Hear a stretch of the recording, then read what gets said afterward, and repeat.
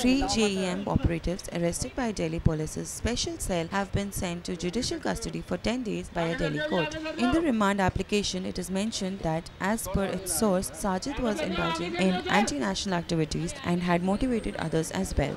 He had called for a secret meeting in December 2015 where he showed a blueprint of how to make an IED. Police had initially sought 15-day custody, stating that explosives had been seized from Sajid and it wanted to interrogate the accused to unearth the entire conspiracy. Defense counsel opposed the plea, saying police had already recovered materials.